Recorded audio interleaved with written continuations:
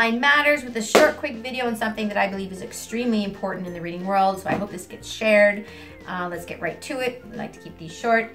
Basically, in the reading world, in the testing and evaluation world, in the world of schools and clinics, we give non-word reading to test for certain types of dyslexia. We presume if you can't read a non-word or non-words, you have some form of phonological dyslexia, meaning problems with the decoding process, problems sounding the word out.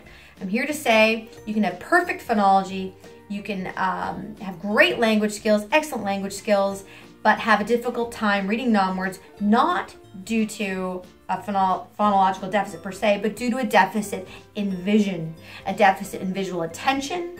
It can be acquired and or developmental in children, but basically there's a tendency to over-attend to the right parts of words, which impacts their ability to read non-words, because non-words have to be read left to right in a piecemeal fashion so you can apply the sounding out rules. That's how it goes. We know this from science, that that's how it goes.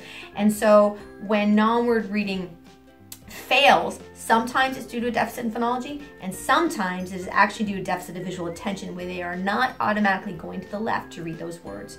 So we need to implement very different treatment programs for kids who are not reading, or adults not reading non-words properly. It does not imply a deficit of phonology. It does not necessarily imply phonological dyslexia. It could actually imply a deficit of visual attention.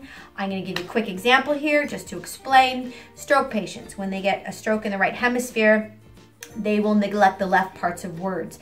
If you give them fake words like bleener, they will say cleaner. They are not attending to the left parts of words because the right hemisphere is not allowing attendance to the left very well, but the left hemisphere is still allowing attendance to the right side of space well. So when this applies to when they're reading words or looking at space or looking at their plate, whatever they're looking at the time, they're going to neglect the left part of that thing, even down to a single letter. If they're focusing on the letter at the time, they will neglect the left part of that letter. This applies to children too. Children over-attend to the right and or the left for similar types of reasons, but due to brain development and tendencies from brain development as opposed to brain damage per se. And there are things we can do to rectify poor reading that has a basis in visual attention.